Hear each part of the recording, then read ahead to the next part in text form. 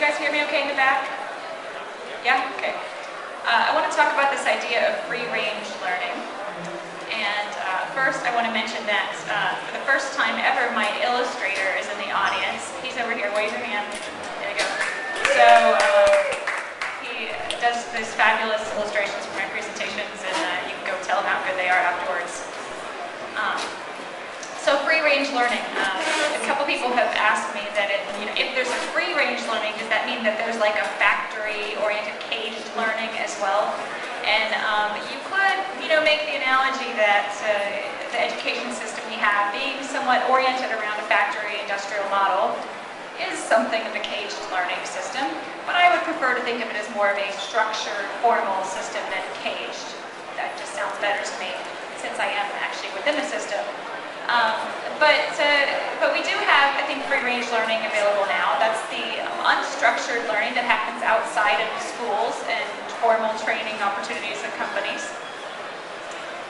And what we've built here is kind of a house of makers and learners. And there are many ways to learn now outside of formal education. And I want to walk you through some of the things that you really need to incorporate in order to be a successful free-range learner. So we're going to start with this idea that I hear quite a bit, which is that you can learn anything from the internet. There's information freely available. I'm sure you've heard this. You've probably experienced it. There is information freely available on the internet.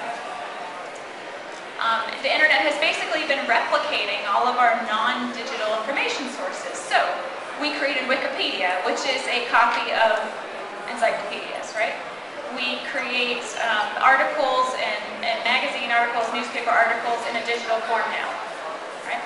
We have, of course, libraries of books. There's a scanning book project at the University of Michigan, Google Scholar, all sorts of efforts all over the world to scan not only new books, but ancient texts so that they're available to all. We've even replicated the radio in the digital world. We have podcasts, we have audiobooks. We have streaming radio stations that don't even exist in the real world, just on the internet, right? So we've recreated audio, and of course we've recreated this experience of a real in-person oral presentation. We record these things, we put them up online, we have movies, we have TV shows, we have talks from conferences, we have discussions. All of this stuff is basically just, all we've been doing so far is mimicking what happens in the real world and doing it online. But the nice thing is that information is all now available for us. So can you learn anything from the internet? Well, certainly we have all the resources now, right? And so you think to yourself, well, everything that happens inside of education, there's no reason why it can't happen outside of education too. So it certainly seems like you should be able to learn anything from the internet. But this is where this thing called optimism bias comes in. And optimism bias is when we kind of overextend our beliefs of what we can actually accomplish. So maybe you've had this experience before where you think to yourself, I'm going to learn how to speak Spanish, let's say, right? I'm going to learn how to speak Spanish. It's going to be awesome. I'm going to sit down every day. I'm going to do some lessons. I'm going to learn how to speak the language. I go out, I buy some software to help me. And then time goes by. And like a year later, you'll find that box of software you purchased and realize you never even installed the software. It was just this goal you had, this vision of you knowing Spanish that never came to fruition because there wasn't really a plan in place for how to do that or a support structure for it. So this optimism bias can get you if you're not careful. Yes, it seems like we should be able to learn anything from the internet, but you have to put some things in place to do that well. So I want to talk about those things. And the internet has certainly become our resource for one-time tasks.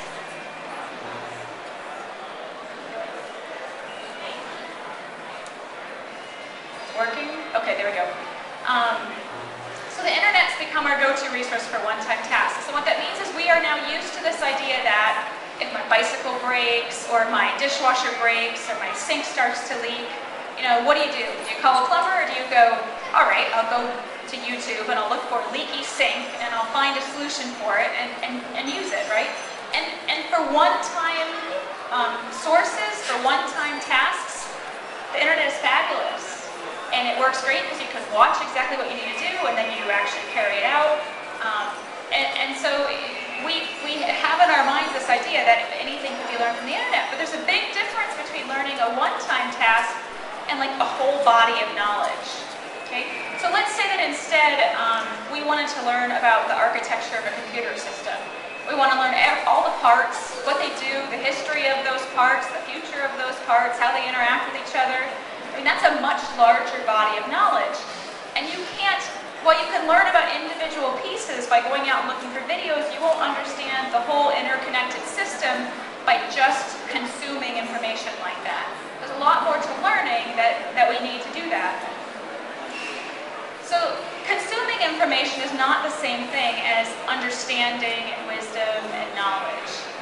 So there's information, and then when that becomes structured together in an interconnected way, we truly become more of experts and able to do something useful with our knowledge. So we need to understand how we get from information to those things. And that's what brings us back to this, that there is actually a recipe for free-range learning. And you can't just say information is free, information is available, I can learn anything from the internet, unless there's more to your plan than that. So, in any good recipe, you start with ingredients, right? So here's our ingredients, and ingredients are very important. It's certainly important in the realm of the internet to find ingredients that are good resources, that are up-to-date resources, that are vetted resources. See, I'm about to fall off the stage already. But if I was to just hand you the ingredients for making cookies, let's say I gave you flour and sugar and milk and butter and chocolate chips, and I said, make chocolate chip cookies. You think you could do it? Maybe some of you can. If you're a baker, maybe you could pull it off, or you could at least get chocolate chip blocks, in front of you. But I think most of us, if we were just handed the ingredients, would not have much luck successfully baking chocolate chip cookies unless we had a set of directions. So we also need a good set of directions along with our ingredients, okay? And not only do we need a set of directions, but we need to have some idea what cooking looks like in the field of learning, right? If I gave somebody the ingredients and a set of directions and dropped them in a kitchen and they had never used a kitchen before, they would be in trouble still, okay? So we need to understand what cooking of learning looks like.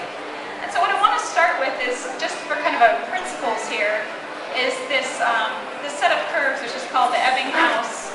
It's from the Ebbinghaus research, which was done in 1885. Okay, so it's very old stuff.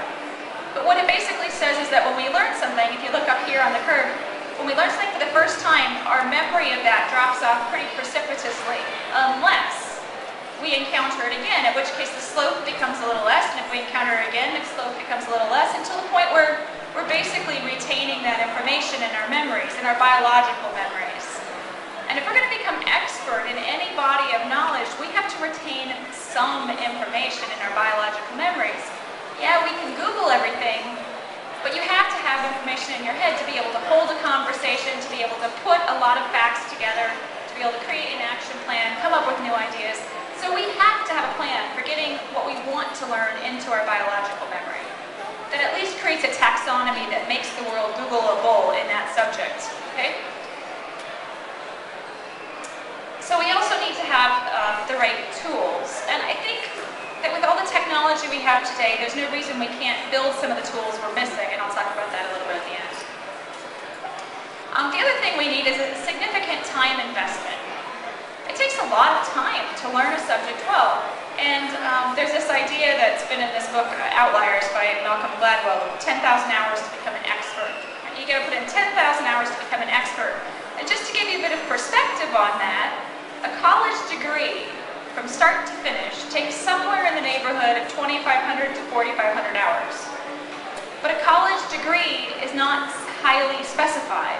It's very general, broad knowledge. So maybe the second half of that degree is highly specified, in which case, at the end of a 4-year college degree, you've got 1,000 to 3,000 hours in on this 10,000 hours to become an expert. So even with a college degree, you still have to keep learning in the free-range environment to become an expert in your field. Okay, so how do we successfully do this? How do we complete, I like to call them learning challenges, okay? You put something in front of yourself, you say, I want to learn this, that's your learning challenge. How do I actually accomplish that? So we're going to go up to the top floor of our little maker house here. I'll just let you look at that for a sec. It's kind of cool. Just a sec though. So of course we have to consume information. There's no way around that. Consume it how you want. Read it, listen to it, watch it, talk about it, build stuff, but we have to consume information. That's how we get basics into our head. But more importantly than consumption is that you have to reflect about what you're learning. And that reflection brings the information back in steps over time so that you retain it in biological memory. Remember the curves? Right, so we have to build in something so that allows you to reflect on what you're learning. And there's a lot of ways people do that. The old-fashioned way here would be to keep a journal of some sort, right? And the rule would be not just to keep the journal, but every time you write in the journal, go back and read the previous 2 pages or 5 pages or something, because that brings back the information to your head over and over, right? If all you do is write new stuff and never look at the old stuff, that's not going to help you. It'll help a little bit, but not a lot, okay? So you have to have a practice of reflection built into that. Something that I've actually done recently, which I found to be very effective in the modern scheme of things, is to tweet what you're learning. I had to recently write a dissertation, and that takes about 500 to 1,000 hours, by the way. So what I did was every hour I spent, I sent out a tweet about what I had learned. And that created a community of followers who was interested in what I was learning. It gave me a kind of a track of what I had been learning, links to articles or things that I found interesting. It was a good way to kind of keep myself honest and see that information over time. Certainly many of us do something like write a blog as a way to learn and connect with other learners in the subject area. In 2007, I began to learn about math and technology, and I started a blog then and have since written about, I don't know, 600, 700 posts about math and technology. I've never taken a single class, right? But in that series of blog posts, I became something of an expert in this field, simply by looking at what was out there, reflecting on it, trying it, reporting back on how it went, and then again connecting with the community with that. Alternatives to blogs, you could do a video log, you could do a podcast. If you're not much into writing, get a little camera and interview people about the subject. Do something to make sure that you are constantly reflecting on the learning that you've got. Do it with a friend and have a conversation every week that you record for 5 minutes or something. There's got to be something built in here for this reflection. This is a Maker Faire, so I think I should probably say at least that you should consider writing a how-to guide as you go. As you're learning something, write up how you're doing it. If somebody else has already written up how to do it, write it for a different audience. Write it for a group of kids or a group of seniors or a different language or something. But in explaining what you're doing to somebody else, you certainly learn it better. And then last in this category, I think it's important to set aside some dedicated thinking time. Time where you literally do nothing else but think. And we do this so little today. This time when we don't have our phones in our hand, the TV is not on, and probably the time you notice it most right now is in the shower. You probably notice that you have brilliant ideas in the shower. Like things occur to you that never occur to you outside the shower. Well, in the shower, all of the devices are taken away. There's this nice white noise in the background that kind of drowns everything else out. And after about 5 minutes in the shower, your brain starts to relax and the good ideas start to come. Other places I've noticed this, airplanes. You know, if you're cut off from the wireless and the noise, get the background noise, it can be really a good place to do it too. But you know, certainly you could set a space in your house besides the bathroom, because we don't want to waste a lot of water, to do this kind of thing, a meditation room, or just taking the dogs for a walk or something. But actually setting aside some time to think about the things you're trying to learn, to let your mind wander and make connections on its own. Okay, so that's the top story of our house. We're going to move down to this story right here and talk about cultivating a learning community, which I've already talked about a little bit. I mean, the maker groups are learning communities, hacker spaces, maker spaces, maker fairs, and so you want to make sure that if you're trying to learn something new, you create a learning community, because that learning community will push you to learn even when you forget. So if we go back to the idea of learning Spanish, the reason that those efforts often fail is because there was nobody else who was speaking Spanish to you, right? You're probably more likely to learn how to speak Spanish if you live with somebody who speaks Spanish to you. or you interact on a daily basis with somebody who speaks Spanish with you. So you create a community that pushes you. So, one way to do that is with social networks, Facebook, Twitter, Google+, whatever your poison is. Create a social network of people who are learning about the things you want to learn about. Because every time you see a post from them, that'll remind you want to learn about it. Then you'll go read the articles they post, and you'll watch the videos they post, and it will become the network that pushes you to actually do the learning. Another great way to develop a learning community is to offer to explain what you're learning to other people. Find a child or a cousin or a group of students or some friends and offer to explain to them the things that you've just learned. There's no better way to learn something than to teach it to somebody else. And now you're, again, creating a community. One thing I should mention here is that new ideas, innovations, actually aren't new at all. They come from kind of a marinade of old ideas mixed with new information. And so you remember I said it's important that you keep reflecting on the old stuff you know. Well, that's because if you don't, you're not likely to have new ideas. It's seeing that, something you thought about 3 years ago with something you're looking at now that actually creates the innovation. So it's really important to go back and look at old things you've written or watched or explored in the past, and kind of fun too, actually. This is our flying pontoon boat, by the way, which we have now been talking about for 9 years and haven't built yet. So then, of course, there is, this kind of mundane, in some fields that you're trying to learn, it's important to practice, right? You want to learn how to play an instrument? You're probably not going to learn it by consuming information and reflecting alone. It's probably going to take some practice. And unfortunately, in school, this is the thing everybody hates, because what do we call practice in school? Homework, yeah. And so I like to call them now learning challenges instead of homework. It seems like a better phrasing to me. That's what it is. You're challenging your learning at home. Learning does need constant attention. If you drop off of what you're trying to learn for a while, you're going to lose it. You have to keep kind of watering it to grow. The guy who introduced me said I do a lot of work with gaming, and I do. And there's this really interesting game dynamic called appointment dynamic. An appointment dynamic is how Farmville works. Anyone here played Farmville at some point? That's willing to admit it? Okay. So appointment dynamic is when you have to log in at a set time to accomplish a set task. And doing that rewards you in some way, right? And so what we kind of need in this free-range learning environment is an appointment dynamic that keeps you on task, where you are rewarded for good behaviors, for learning what you mean to be learning on a daily basis. So I think we can kind of take advantage of some of that. Another thing you need to have, and I think this is almost the most important thing, if you want to learn in the free range, you have to set goals, and they have to be goals that are not easy to postpone.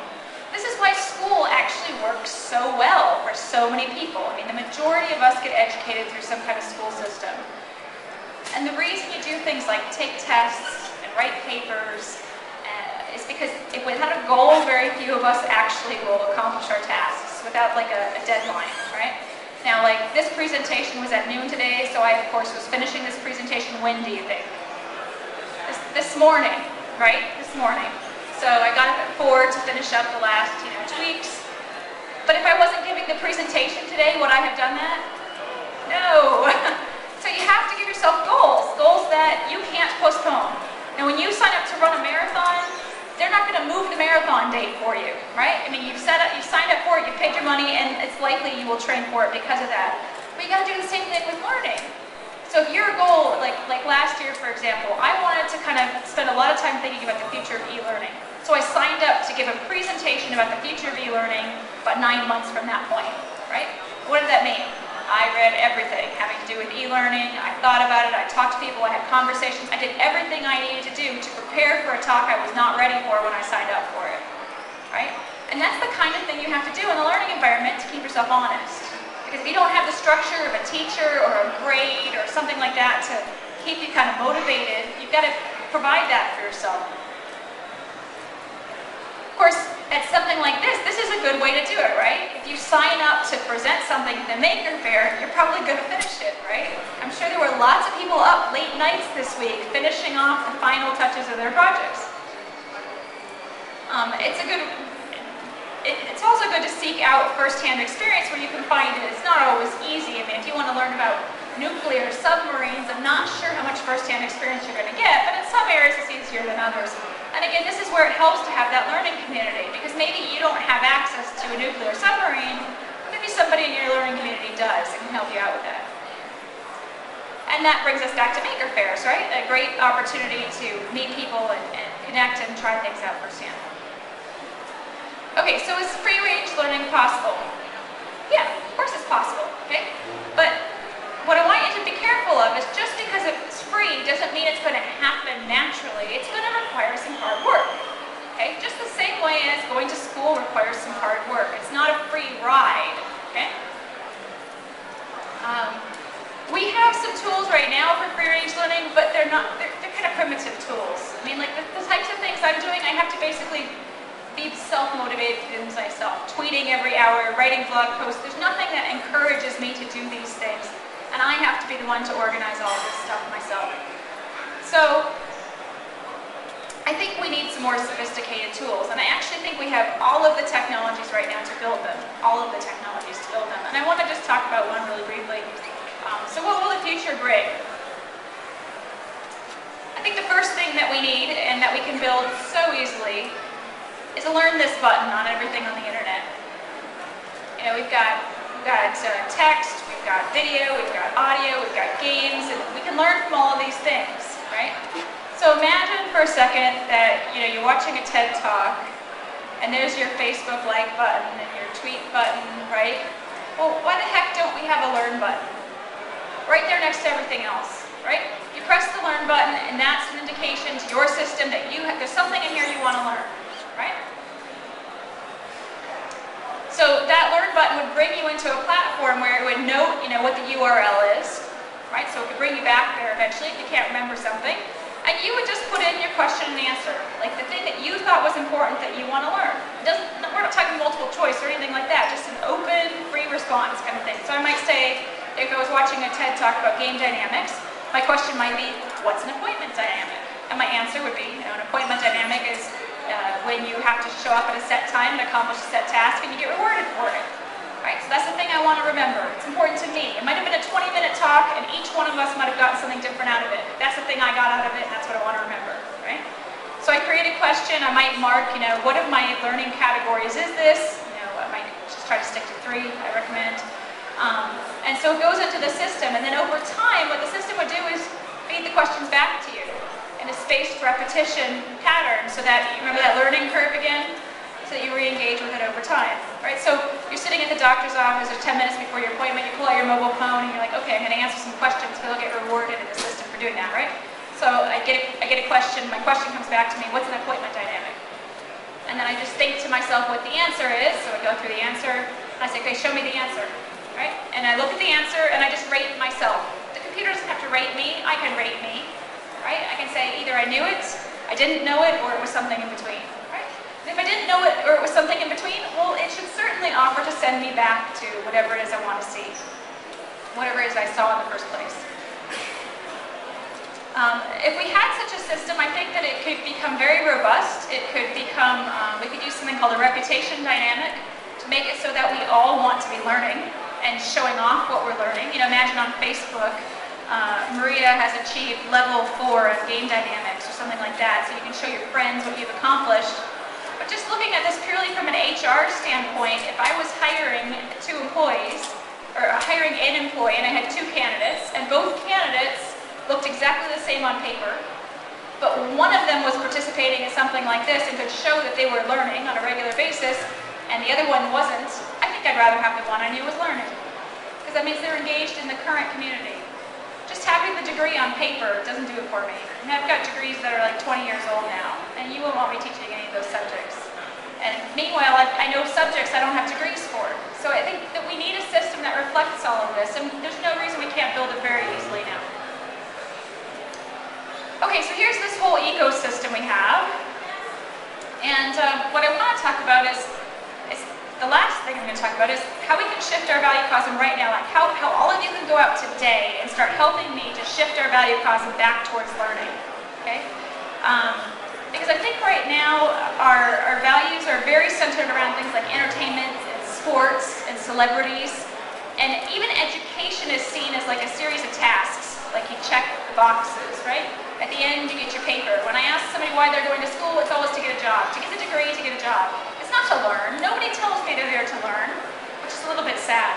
And actually, if I ask my students, what have you learned in the last week outside of my class, they can very rarely tell me, and they're in college, so they should really be learning something. So there's something wrong with their value system, that this is not front and center. So how do we shift the value cosmic focus on learning? I can give you two things to do. Actually, it's really just one thing to do. Are you ready? We can all start today, okay? Just change the way we greet people, okay? So right now you might say like, you know, hey, how you doing? I want you to say instead, you're like, hey baby, what do you like to learn about? You know, new pickup line, okay? Or, what have you been learning lately? You know, you go to a party and you meet somebody and you say like, what do you do for a living? Who cares what you do for a living? Most of us do stuff for a living that is not really our passion. Why aren't we asking questions like, what do you like to learn about instead? We would learn a lot more about people by knowing that, okay? So that's it. I think if we all started doing this, if we all started asking learning questions instead of greeting questions, we would suddenly start to refocus, starting with our own social circles and moving our way out. That learning is the thing that's important. What you're passionate about is the thing that's important. Not the fact that you work at McDonald's. You can work at McDonald's and be studying quantum mechanics. It's much more interesting that you're studying quantum mechanics. So that's our free-range learning environment. I think there are many ways we can learn outside of formal education, but it's not a free ride, right? Information is free, but that doesn't mean that it's easy to do these things. If you put some systems in place, it is, but you have to do that extra work. So I just want you to be aware of all these things, and I think that is actually it, but that's the reason why I call this a recipe for free-range learning, okay? There is a recipe. It's ingredients, directions, cook time, right? And then, you know, what do you do when you finish cooking something? You hand it to somebody to try, right? That's your final challenge, okay? So that's basically it. So thanks for